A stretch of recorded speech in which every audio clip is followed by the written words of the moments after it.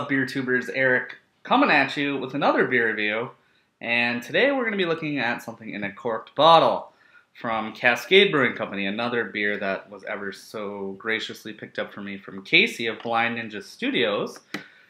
Today, I am looking at Blueberry, which is a Northwest style sour ale. This one is a blend of wheat and blonde ales that were aged up to 12 months before aging in fresh blueberries and an additional 3 months.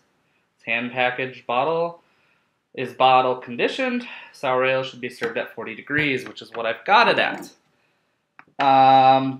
Gosh, this is the 2012 project, so it's pretty difficult to see, really how old this beer really is, but I'm going to get into it. Miles, I owe you a different beer for us to share, but trust me, it'll be worth your money. And I know you just had this, so wow, quite the pop there. I'm going to use a Three Floyds TQ here. Holy carbonation. There is the pour on the Cascade Blueberry. That's about a finger and a half, and that is dissipating quickly, I must say.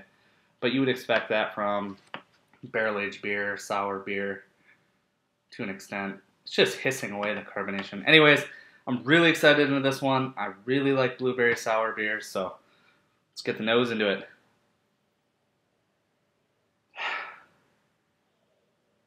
There isn't an overwhelming amount of blueberry, actually. Not as much as I thought there would be. There's a lactic character. You can definitely smell a lot of the base beer, the blonde ale coming through, some oak tannins. Definitely you can smell that it's sour, but it's not like the other Cascade beer I just reviewed, Figaro, where it's just like overwhelmingly sour coming through the nose. This one just smells and looks really nice. Cheers.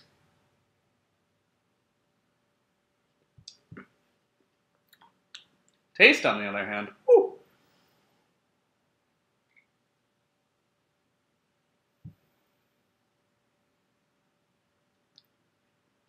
Again, not a lot of blueberry dominance. There's faint blueberry hints, and it kind of meshes well with the base blonde beer, but really, really nothing that's jumping out at me. It's not very sour either.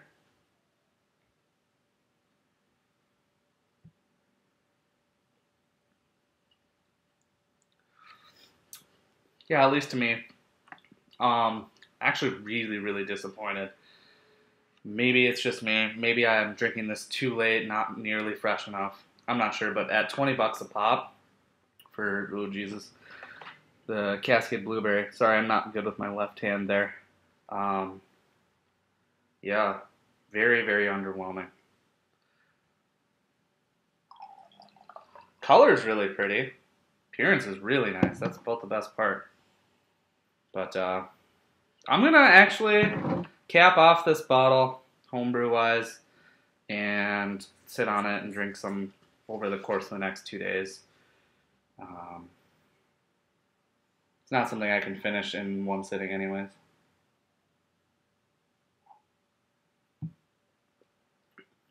Yeah, there's just not a lot there that screams great or screams value for the 20 bucks that was spent on this bottle. I'm really happy, Casey, that you picked it up for me so I could have it in a coherent state of mind. I had it at Central Water's anniversary party, and that was a long night. So, It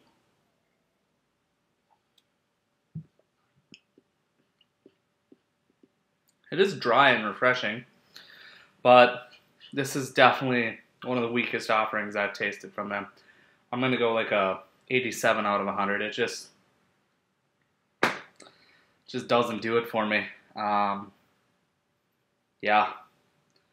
Don't trade for it unless you're trading like non-equal value, which no one would ever do. Otherwise, yeah, I hope to have another great Cascade beer in my near future, but don't know when that will be. So, till next time, guys. always remember to respect beer, and I'll see you in another beer review. Cheers.